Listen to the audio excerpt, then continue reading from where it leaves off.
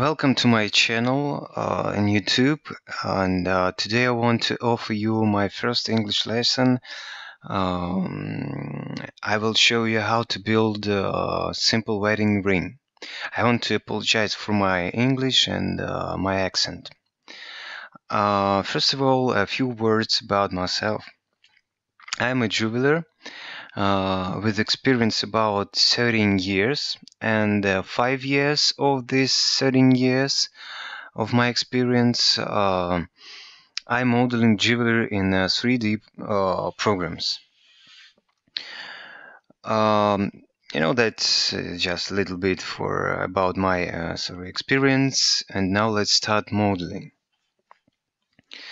And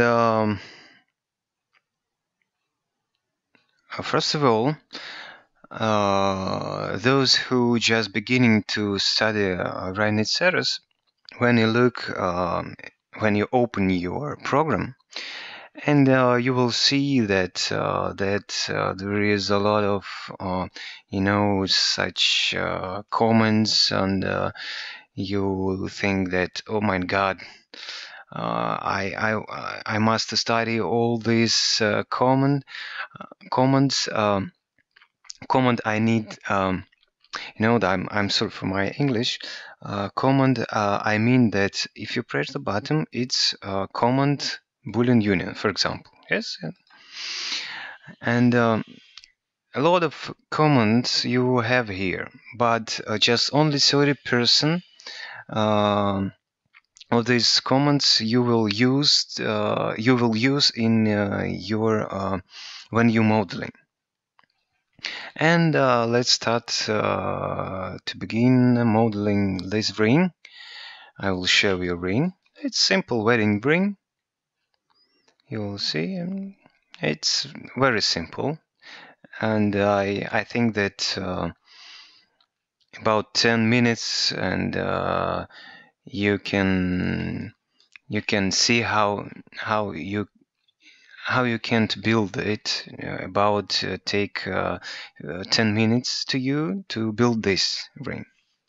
Sorry for my English. Sorry, guys. All right, let's start to build this ring. And first of all, you will go to front view, and then take go to the to the box. Press the left bottom of your mouse, and you will see such menu. And then you will find the tube. Press left bottom of your mouse, tube, and look, you will see the cross, and it means that command is already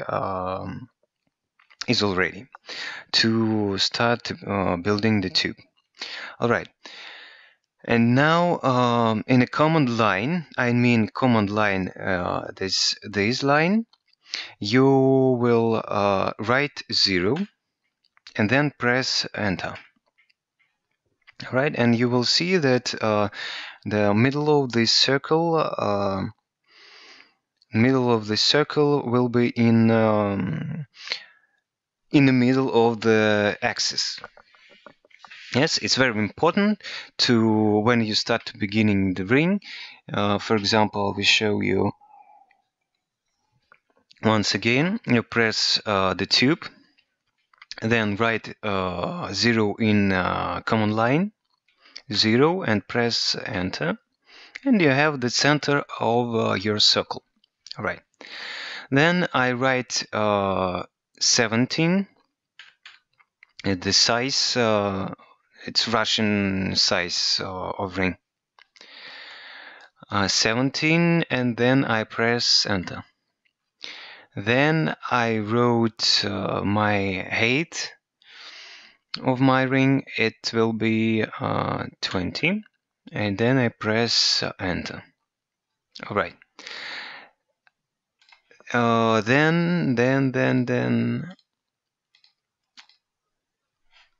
Then I go to the perspective view, and you will see that your tube can be just like this and just like this. But we need the white. It will be white about about 2 millimeters. Oh no, it's very big. It's very big. All right, let's start again and let practice just a little bit. Put the tube right in a command line 0 enter, 17 enter, and 20 enter, and then width of your ring must be 1 millimeter. You will write 1 millimeter in a command line and then press enter. Alright, we have a piece of tube. It's great. And then we're going to make this part of your ring. I will show you. Just 1 second. This one. If you see, this one is smooth part of your edge. All right. If you want to make this one part, you will go to Boolean Union. Press left button and press into this window, and your window will be locked. Then you will see this command, and it name variable radius fillet. Press left button of your mouse and select your edge. My edge is like this and like this. Alright, and then press enter. You can press enter, or you can press your right button of your mouse. Alright, and you will see this one is this thing that I will show you. Yes, and then alright, it's okay, and press enter. Alright, it's look like ring. Now it's look like ring. Really. Alright, and now I want to take the gems. Sorry about my English. These gems, and I have such file. I press an input, right bottom of my mouse, right bottom, and take all in one stones, and take this file. Alright. And then I take this one diamond cut in this, and then I hold a control and push C, copy this object, then Control Z and Control V, and I paste it. Yes. Then I move the stone to the middle of my axis. I take this stone, select this stone, and move, and take this command move. Then I will go to the end of this stone, press left button of your mouse, and then if I want to move this stone to the middle of the axis, I will write in command line 0 0 and then press enter. Alright, our stone is in the middle of the axis. Alright, and then you can take a gumball and take this stone to this place, like in our this wedding ring. Alright, now if you look to this ring, you will see that all objects are grouped. And if you want to ungroup one element of this group, you will go to the groups, group, and put this bottom of the left bottom of your mouse, and you will see such command, and we will take remove from group. I will take this command, and for example, I need this one and this one. I select them and press enter, or you can press the right bottom of your mouse. All right, press it, and you will see that these elements are on group. And now we start building to build this little ring. This is a place where you can to drop your as a seed place. If I can, if in English you can tell like this, as that is a place of sitting of this stone. All right, and let's start to build this one. You go to the top view, then you take a circle command. Don't forget to write in your command line 0 and press enter. You will see the circle, and hold Alt, and because if you don't hold Alt, you will see that middle and end will working this one thing. I don't know how it's English, and if you don't want to hold your line in, for example, end of edge of gem, you will press Alt, and you will see that everything is all right. All right, and for example, draw like this circle. All right, then you go to the perspective view. You will see your curve, your circle, and then you will go to the box and push box, and you will see this menu, and here we have a pipe. Press pipe, and make the diameter for our line. It's about 0,7. No, it will be more big.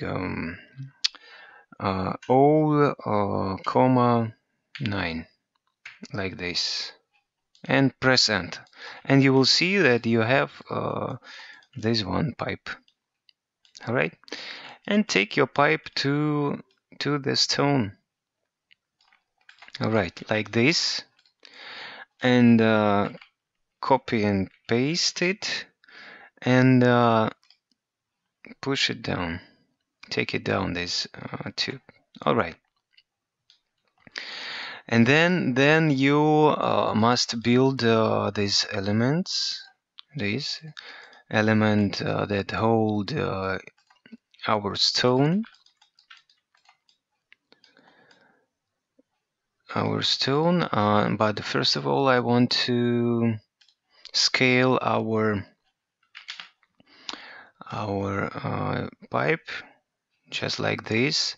You know that that is T-spline plugin, T-spline, and if you don't have T-spline, you can use Gumball.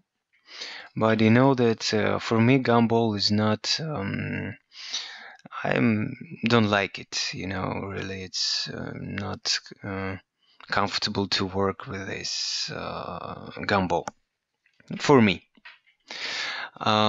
And you can use it Gumball scale, for example, but I don't like this Gumball, and I use T-spline scale, like this. All right. Then I will scale like this, like this. You can scale this one like this or like this. Alright. Oh, it's very big. I will scale it just like, for example. Alright.